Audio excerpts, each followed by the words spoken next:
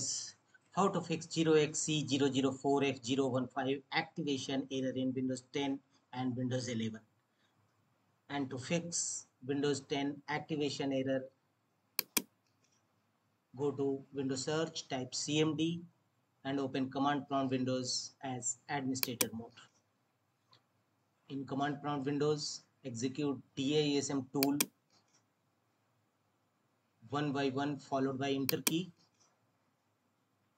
Simply copy this and paste it in command prompt Windows one by one followed by enter key on each time.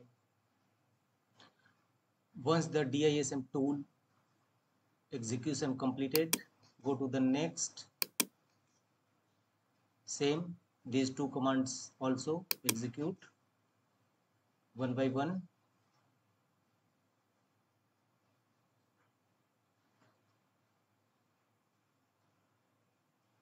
After that, run sfc scan now command.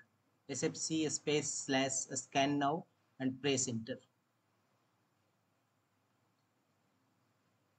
Again, one scanning of your corrupted file system completed.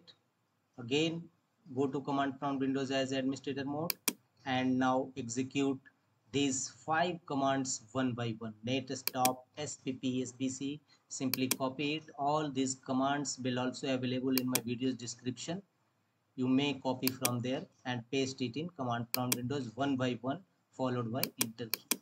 And after that, restart your system and your Windows 10 activation error will resolve.